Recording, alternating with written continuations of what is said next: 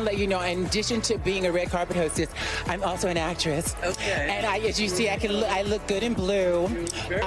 So yeah, like my agent, yeah. Self-promotion. Hi. I respect it. You're hilarious. Laverne Cox hosting red carpet coverage at the Golden Globes Awards. Did you have fun? I had a blast. So much fun. And I hope James Cameron calls me for the next Avatar. James Cameron, if you're watching. All right. Laverne taking the opportunity, of course, to advocate for a role in the upcoming Avatar, which I would have done the same thing. He's making a whole bunch more. You have to advocate for yourself. Yeah. I look great blue. Laverne, it's called knowing your value. You got to know your value and communicate it effectively. She is no stranger to breaking glass ceilings for over a decade. She's broken barriers for transgender actors in film and television.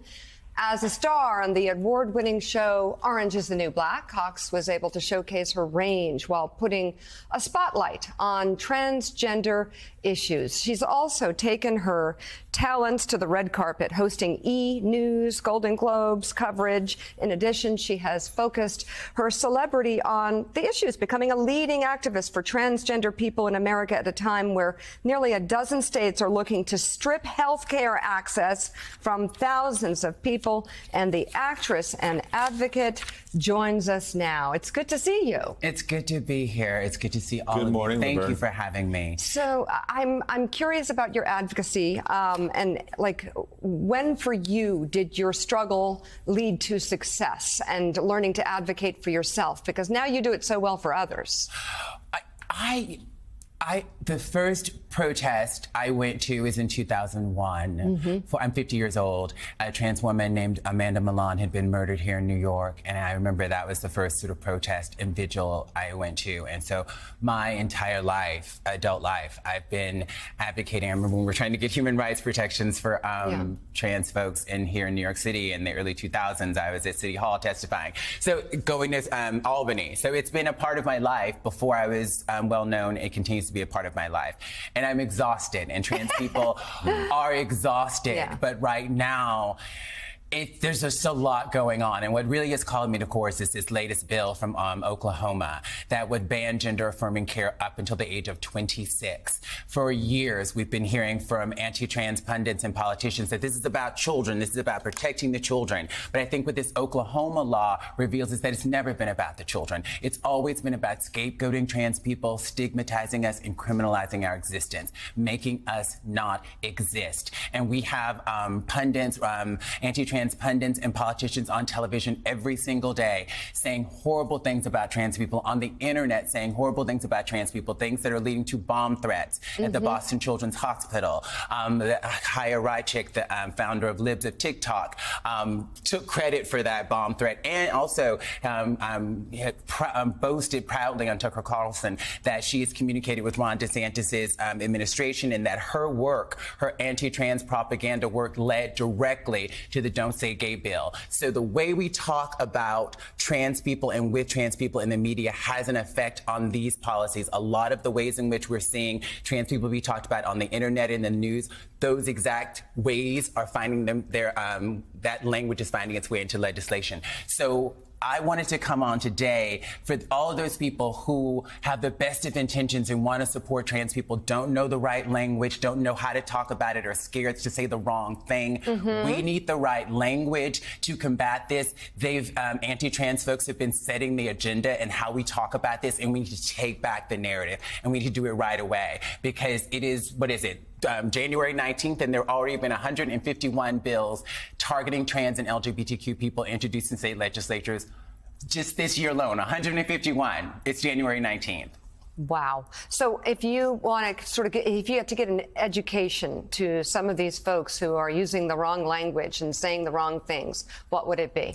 And I'm not language police, first of all. I'm not into censoring people. But it's for understanding. But if we are interested in the humanity of trans people and understanding that we exist. What I would first of all say to all the people, there's so many wonderful pundits and politicians who say, well, gender affirming care for children, that's something that we should debate, right? Children don't know. And I would actually disagree. I would actually say, hashtag, it's none of your business. If you are a parent with a trans child, it is your business. I think the American Medical Association, the American Academy for Pediatrics, the Endocrine Society have developed wonderful protocols that have worked for treating trans children.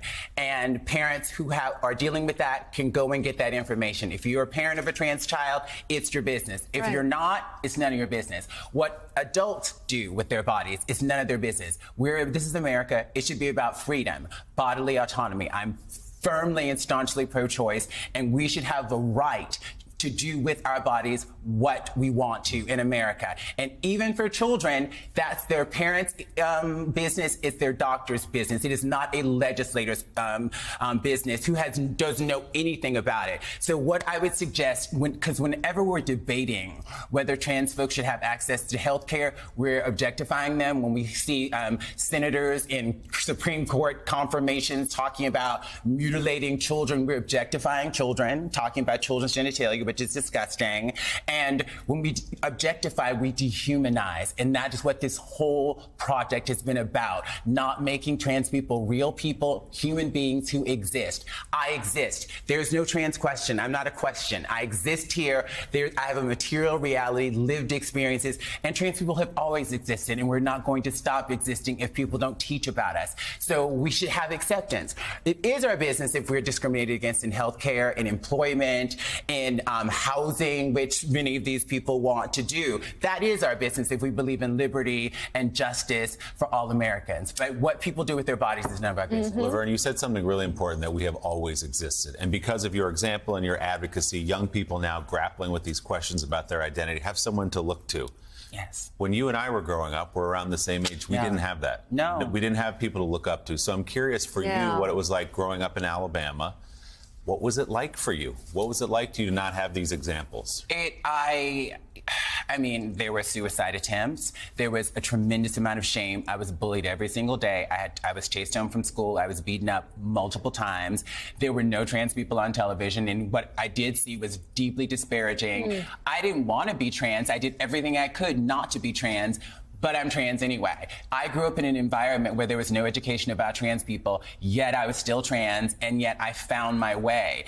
Media stopping education about trans people doesn't stop us from being trans. And I know, because I'm 50 years old and I know my history, that trans people have always, at various ages, have gotten access to gender-affirming health care, but they've gotten it on the street. They haven't gone to a doctor to get blood work. They haven't been able to do it in a healthy way. Just like with abortion, people will have abortions. Will they do it and be able to do it in a healthy way? Becomes the question. You're connecting it to women's health, which is what I prefer to call abortion, because it's a woman's choice. What form of health care, part of the medical care for women.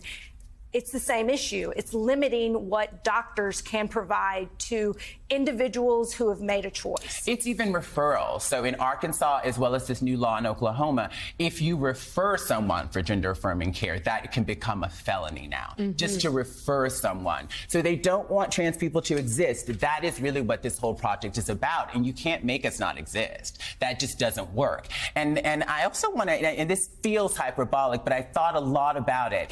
And there's been a rise in anti-Semitism all over the country right now, and it's disgusting and it's horrible. People should know that one of the first things that the Nazis did, and I think it was in 1933, was they burned Magnus Hirschfeld's Gender for Sexuality. Magnus Hirschfeld was studying trans people, LGBTQ people. Lily Elby, who the Danish Girl, the film Danish Girl was about, she had her first gender-affirming procedure at Magnus Hirschfeld's clinic. The Nazis burned it down. All of this research. And there were LGBTQ people in concentration camps stamped with pink triangles. So in this moment of a rise of anti-Semitism, we see this rise, this documented rise in anti-trans legislation and rhetoric. These are not a coincidence. So we as we fight anti-Semitism, as we fight for reproductive rights, we have to fight for trans rights as well. And they're on TV every day. We need to be more vociferous. We need to be more engaged in this. And I know trans people are a small part of the population, but it is not unrelated to everything else that is happening. Yeah. This is about justice and bodily autonomy for everybody. It's about freedom. We're Americans. Yeah. We should be about freedom. You've done a good job making the connection for sure. And just before you go, what's next in your career? Just really quick.